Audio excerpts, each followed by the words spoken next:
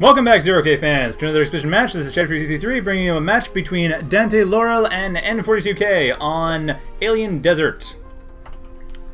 This map is a fairly small map and more appropriate for 1v1 than Terra was. I did not realize how large Terra was, and it is a very large map. However, this map, as you can see quite clearly, has only enough metal spots for the amount of players we're seeing right now. Nowhere near as many metal spots as the last one did. So it'll be much more appropriate. We're seeing tanks versus cars, with n42k building some cars, starting with the Dart, good scout unit, while we see that DanteLorel is starting with a welder, which is a perfectly appropriate start for tanks. Welders are pretty much the only building unit that has any means of attack, and they're basically the frontline attack force, frontline defense force for the tank factory, because they can defend well, they defend themselves, they have quite a lot of health, and every tank unit is really expensive. Like, the cheapest unit is 180 metal, and even that you need to micromanage well enough to not die. For reference, Shieldbot, Caligabot Factory, it's about 65 or 80 metal or so for your Raider unit. And that's saying something. The heavy tanks need to not have the units die. And darts, however, are quite cheap. 40 metal coming in, and very cheap. This one killing itself, in fact. Very slightly killing itself in the process of getting rid of the mechs, but it is able to get rid of one of these metal extractors. Two of the metal extractors, actually. DanteLorel's commander not coming back in time to be able to deal with it. It is able to ultimately beam laser energy cell in the morph, so standard early morph, while n42k not morphing his commander. Not sure if he doesn't have an energy cell morph. Very typical. As I mentioned before, that's basically the standard build for commanders. Level 1, energy cell beam laser. There are other things you can do, but especially early on, given the skill range of the players, beam laser energy cell is the reliable opener. Like, beam laser energy cell support commander. There's a bombard commander being used for DanteLorel, but he's still able to get a fair amount from it. He's able to still stabilize with no power structures whatsoever. He's able to stabilize power, not metal. He's still working on metal, but he was harassed, which kind of makes sense. On the other hand, no harassment from DanteLorel. His Kodachis just being finished. Kodachis are extremely powerful, but you have to make sure they don't die. They can one-shot a metal extractor. They have a fire attack, napalm attack, deals lasting damage. The damage over time destroys a metal extractor in one shot, assuming it's not repaired. A couple Scorchers coming in, however, getting rid of the metal extractor once again, and trying to take out the commander, and it looks like they won't succeed, but they'll definitely deal quite a bit of damage. They're going to have health, and should be able to heal up by the time any further raiding units come in. Another Scorcher coming in from n42k, and now he's focusing on builders more. Getting himself built up, getting his base built up, getting some defenses going as well, so the Kodachi can't do too much. It can, however, do a fair amount. Even with the laser turrets here, it can still get in, fire on the metal extractor, and get out and not die. And this metal extractor here is free to destroy. However, the commander is in the way. The Kodachi needs to not get killed. Able to hit the commander, but that was not his priority target. However, is also able to live, which is the important part. If it retreats back to base, gets repaired, and then comes back for another pass, takes out the metal extractor, he could do some damage with that. And it looks like he's not really able to deal the commander much damage, which isn't to be expected. The Scorcher is able to get down to half health, but the main purpose of the Kodachis would be to get rid of this metal extractor. And it looks like this Mason's going to be building a defense turret right next to that metal extractor. Radar has been built as well. However, the radar is not actually that useful. Well, n42k has not enough power infrastructure to be able to use it. Instead of focusing on construction with his power rather than focusing on powering buildings, so his radar not really getting a lot of power going to it. There's enough right now. He is able to deal with actually seeing what's going on, but that was not always the case. Whereas DanteLorel not actually focusing on radar yet, and just getting his power infrastructure up, he does have a power disadvantage, but he also has fewer buildings that can be harassed. His commander is his main power source, which is, of course, why you'd want to not have the commander die like to those Scorchers a couple minutes ago, but not an issue. However, why these Kodachis are in the corner of the map, I don't know. Especially this one here that's at full health. The one that's damaged, I can see why, so it can go and regenerate health. They really should have gone back to base and gotten repaired. What he needs to have it do is, like I said, go back to base, have it repaired, and then have these two go on separately. One of them attack this extractor, the other one attack this extractor, especially since the Lotus isn't actually built up yet. But I think this Kodachi is going to just hit the Lotus directly and not go for the extractor instead. And, yep, hitting the Lotus. That will... Oh, bit of a wasted shot. That he will be able to get rid of this metal extractor, however. That has gone down.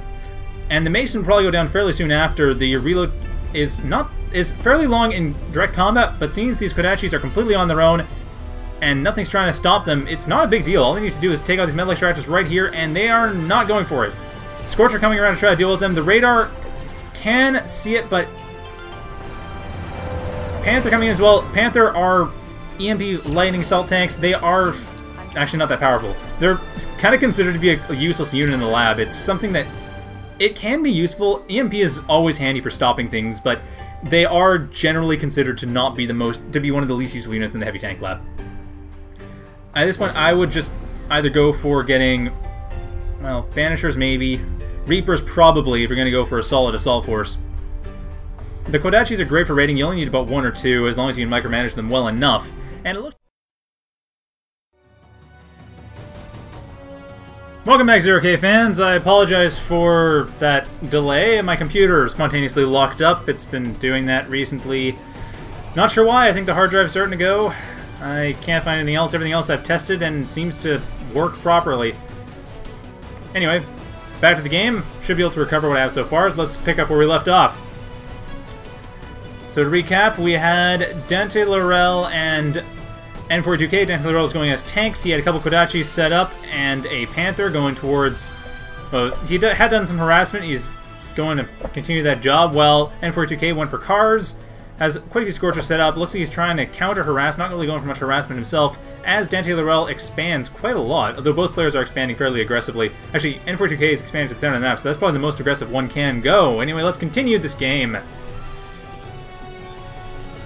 So I mentioned DanteLorel is trying to go for this harassment here, not really caring about the laser tower, and nor should he. Needs to go for that metal extractor, get those Kodachis out of the way. Unfortunately, Kodachi going the wrong way. That Kodachi will die. Second Kodachi not able to do much damage. The first Kodachi, however, has died, as has the Panther. Able to get rid of the Lotus and the metal extractor, which means that the car factory could be next. Right here, there's more than enough range. This Kodachi could spin around again and take out the car factory, or at least deal some damage to it. It's not doing so, however. It should, if it's not going to do that, go for these metal extractors and harass them, while n42k is going up north with the Scorchers to make sure there's nothing built there. Not a bad idea. DanteLorel could have been building some mechs here. He is, in fact, building them along the east side of the map, but the north side of the map would have been just as valid of a target. While n42k does that, you see DanteLorel building up with... He does have enough metal to do this. I haven't actually been pointing out the amount of metal either player has had. He is accessing at 26 metal income, while n42k is at 21 metal income. And DanteLorel about to lose his commander. That's gonna be a hit in his energy economy. As you see, his energy economy not entirely reliant on his commander, but that was still a hit. About 8 energy lost right there as he lost his commander. And see, n42k is focusing more on the commander as itself, as assault commander, flamethrower, and some speed upgrades. Not focusing on using it for strategic purposes as DanteLorel had been. And DanteLorel, with his caretaker, now building up more in the heavy tank factory. And this is what you really want to do with the heavy tank factories. You get the caretakers, and then their build times go down to something reasonable. So you can start getting... Actually, you can start getting Goliaths even, but start getting Reapers within like 20 seconds or so, rather than having to wait a minute and a half. Which is what you have to wait normally when it comes to the build time. The Reapers, 850 metals, that's 85 seconds right there, the normal build time, assuming you have the resources for it. But given that DanteLorel has, so you can see, well, 21 metal right now, but he can easily reclaim more. n42k actually... n42k has the advantage. Never mind, he has 25 metal to DanteLorel's 22, so DanteLorel can reclaim himself up a bit. And he is reclaiming his commander for this purpose, a very good idea. But that's only going to be a temporary boost. What he needs to have is something more permanent to make this actually work out. He's building a lot of welders, getting a couple Panthers, but really what he needs is Ravagers, or Kodachis. The Panthers are not bad, but other than the Scorchers, and even then, they don't do a huge amount. But the Scorchers are the main thing they're going to be useful against. Against Levelers and Ravagers, what he wants is Reapers. And Levelers and Ravagers are what's coming up now. Welder's doing a decent job against the Leveler, but the Scorchers coming in. And the Panthers, like I said, do well against the Scorchers. That's where they're going to shine. So against these Scorchers, good thing to build a lot of those. Against pretty much anything else, it's not going to be quite so good. But the Scorchers are definitely a reason to do it. And enough Panthers coming in here are able to take out this line of Scorchers, losing one of the Panthers in the process, but still getting rid of all these Scorchers, and within DanteLorel's territory as well, so DanteLorel can easily reclaim this if he so chooses, which he probably will, because his welders can easily go in this area. I mean, his welders were actually leading the fight, and not doing a terrible job of it either, and he has half a dozen welders, actually almost a dozen welders, easily can take care of this. Needs to get a Kodachi down here to take out the metal extractor, which is exactly what he seems to be doing, and he's, of course, going to be probably buffeted a bit by these levelers coming in here. I'm going to try to do what they can, and like I said, Panthers not quite as effective as, say, Ravager would be, but still powerful. I mean, they're not something to be sneezed at too much. They aren't the most powerful units, and they have been kind of nerfed into oblivion according to some players. But as riot units, they seem to do a very good job. Definitely fast enough, and the lightning attack is extremely useful. The splash damage. The downside, I believe, is the damage output. But in this case, it has worked out against the Scorchers. But like I said, he does need to get possibly Banishers, definitely Reapers. He is actually starting to get Reapers now. Once these Welders are done. And building a lot of Welders is never a bad thing for a tank player, like I said before. They are not a bad... For workers, they're not a bad assault unit. And of course, they're workers. They can reclaim and build up and just take out the map. And just control the entire thing. But as it stands, we see that n42k coming into this commander has quite a few speed upgrades and auto repair upgrades as well. Able to take out these Welders with dual flamethrowers quite nicely. However, that is right now n42k's main, actually only attack force. He has like 4 levelers here. Sorry, 2 levelers, 4 Scorchers, and that's about it. Against all these Welders and Panthers, that's not going to be too much going for him. And with Ravagers now coming in, we see coming in from the north. Sorry, not Ravagers, Reapers. Ravagers being the car equivalent, my mistake. Reapers coming in from the north, and they will be able to deal quite a bit of damage to, well, to the commander mostly. The commander fully upgraded now, very quick. In fact, I think the Reaper might have a hard time against it. No Ravagers, however, coming in from the car factory from n42k. And the Reaper, really, its main purpose is going to be, well, getting rid of metal extractors in one shot, and getting rid of any assault units that come up. So the levelers somewhat, and... Or never mind, apparently the levelers actually are not super strong against Panthers. The Panthers are doing a fine job against them. Probably for cost it's not that great of a deal, but... No, actually for cost it works out fine. 240 to 320, so levelers are being taken up by the Panthers. The use of Panthers is paying off. However, n42k's use of a flamethrower commander is also partly paying off. The commander coming in and now has to be dealt with directly. One of the Reapers in here try to deal with it, taking out the shields in one shot, but really that's a big thing. At the same time, Reaper coming into n42k's base, try to take that out, try to take out the laser very quickly, take out the factory as well. The commander needs to go down if n42k is going to lose this game, if DanteLorel is going to win, and the commander is indeed retreating, but at the same time, the light vehicle factory taking a lot of damage. The Reaper will be able to take care of it. The Panthers locking everything else down, and the Kodachis just burning everything it can in the meantime. And to the north, we see that n42k continues to expand. However, he's lost everything in the middle. Now, what DanteLorel needs to do is continue to expand himself. Get to the south. Get this reclaim. Why has he not gotten this reclaim yet? It's in his territory. These Welders are right here. But he's not doing that yet. The factory has been destroyed. Light vehicle factory is down. And a gunship factory being built to the northwest for n42k. But really, the commander is the main assault force, taking out a fair amount of the economy for DanteLorel. DanteLorel actually at 23 metal income compared to n42k's 27. But n42k starting to lose some of that. He is taking a lot of damage in the back, though he is able to take over one of the Panthers by his laser turret. Looks like, no, 2 of the Panthers now. 3 of the Panthers, actually, terrible micromanagement on the part of DanteLorel. He's lost all of his Panthers. That, at this point, they did pay for themselves, in this case, twice over. But you still don't want to lose them if you don't have to. The Reapers are his big one, and the factory getting under direct attack. n42k's commander coming in here will be able to destroy this factory right now. No replacement factory being built quite yet, and I imagine one will be built very soon. These Welders are in a good position for it. The gunship factory has been complete. Banshee's coming up. Fairly decent assault unit for the gunship factory, and since no anti-air defenses are, actually no stack defenses really whatsoever are up anymore, or very few, some defenders, but, which actually are anti-air defenses, still should be fairly effective. The defenders will go down fairly quickly, and they aren't supporting each other very well, so the gunships shouldn't have a problem. The main issue is just that they also aren't going to be able to take care of the tanks quickly enough to get rid of them before they're able to destroy all the metal extractors. The main advantage that n42k has is just how spread out he is and how slow DanteLorel's forces are, and the fact that DanteLorel really only has now his own gunship plant, and this Reaper, and the Kodachis as well, but really the Reaper, the Panther Kodachi are going to go down very quickly. The Banshees, as soon as they see them, they're going to kill them. And this commander has definitely paid off, getting rid of DanteLorel's entire base. DanteLorel now on the back foot, although both players have pretty much base swapped, or at least destroy each other's bases, so it's fairly even, but n42k is a much... Well, he's a stronger economy other than DanteLorel's Reclaim. Oh no, actually, DanteLorel is doing fine. He's managed to rebuild his economy well enough.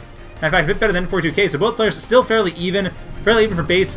n42k, however, does have more units, and he is able to chase away these units with his gunships. Unfortunately, they didn't continue to try to harass. That Reaper's going to be going down soon enough, too. It cannot really deal with the air, and that is it. No real damage dealt by the tanks, and that is the end of the tank factory story for DanteLorel, losing all of his tanks other than the welders, which actually aren't anything to sneeze at, but still, his main assault force is now gone. Building up some rapiers for anti-air against the Banshees, but really the main thing is going to be this. This here commander, that's going to destroy everything. Getting rid of one of the defenders, so he opens a spot for his Banshees. I think n42k has this game. More units being built up. Some rapiers are being built up for DanteLorel, but it's just not enough. DanteLorel has enough economy to support it, but they aren't being built fast enough compared to the Banshees. The Banshees had an advantage. They just started sooner. And now just taking care of what's set up here. The economy going down very quickly. Another defender going down. Like I said, enough Banshees will be able to take care of the defenders without issue. And they aren't supporting each other. No chainsaws or hacksaws. Nothing. No real powerful anti-air force. Just the defenders. Metal extractors going down quickly as well. The Banshees are doing a great job. At this point, DanteLorel is actually reclaiming quite a lot from the looks of it. But other than that reclaim, which will last him a long time, he's reclaiming DanteLorel's reclaiming n42k's entire base. n42k not doing anything with DanteLorel, so DanteLorel still at an advantage. And the rapiers are going to be coming in to deal the damage they can. And the welders also doing some harassment of their own. Not a whole lot. They don't deal a huge amount of damage. Enough to defend themselves, but why are these rapiers not moving in for the Banshees? Let's see. These rapiers, there's about... Now it's 5 of them against 9 Banshees. Okay, I guess it kind of makes sense. The Banshees aren't that weak. However, rapiers are designed for anti-air. And I really would like to see how they work out in this case. I would suspect they'd be fine. But it doesn't matter. The Banshees are coming in here to take care of these welders. And it's enough Banshees that it doesn't matter how tough the welders are. They're going down quickly. However, the welders have taken out this base. Regardless, the reclaim is gone. DanteLorel now at 13 metal income. He can barely support this factory.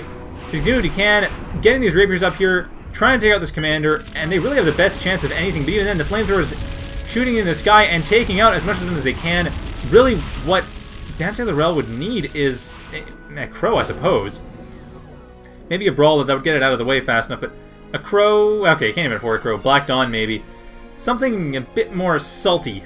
Doesn't matter, though. Cobra being built up, this actually probably should be attacked fairly quickly. That's a big deal. This Cobra is going to take out everything that's being built up right now for DanteLorel.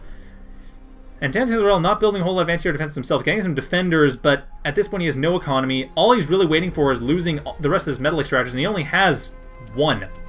This one right here. That's about it. These two down here as well, but they're heavily defended. Everything... However, he doesn't have much. While n42k has about a quarter of the map, his quarter of the map, the top left corner right now. DanteLorel right now could probably... Sheesh, I don't want to say building another factory. He's invested quite a bit into the gunships right now. But with his Cobra coming up, actually the Cobra will be able to take out all of these rapiers as soon as it gets the chance. Well, not quite a chance. The rapiers are getting out of its line of fire, but it's still... The rapiers trying to get rid of these Banshees. Too slow to deal with them effectively, and unable to defend anything that DanteLorel had built. So DanteLorel has 7 metal income right now, entirely based on these metal extractors. And n42k is going for the kill. This is going to be it. n42k's commander dealing quite a lot of... Well, getting rid of everything. These flamethrowers paying off. Yet another assault commander paying off. Really, a lot of it has to do with DanteLorel just not keeping his tanks alive well enough. Because those Reapers could have taken out everything. That one Reaper alone could have taken out everything along here. Just on its own. With the Kodachis Panther support, that was even better. But he did not micromanage enough, and these Rapiers getting torn apart by the Cobra, just finishing the deed. There is nothing left for DanteLorel. Looks like he's going to try to rebuild a little bit, but it's not going to last too much longer. He's in fact building a shield bot factory right next to... Well, okay, it doesn't really matter. He's building it right next to n42k, but n42k is well aware that this is happening. He can see it, let alone radar. He can actually just see it. His Mason is right there. He was putting a little communication point just to make it absolutely clear that he knows what's going on. So yeah, this is done. There's nothing more DanteLorel can do. The shield bot factory not even complete, just a nano frame, and Black Dawn taking it out, as well as the nano frame for the caretaker. Now I should point out, this is actually a pretty good idea. Building a caretaker to help out with a factory is not a bad idea, especially if you have enough income to support it. But at this point, DanteLorel has 6 metal income. He has... Where is he getting that income from anyway? Actually, that's a little surprising. He actually is getting some income. No, he's not getting income. I'm sorry, I misread that 0 as a 6. He has no middle income. He has what he has in reserves, and that's not going to be enough for anything. So DanteLorel has lost the game. Looks like he's just waiting for everything to be destroyed.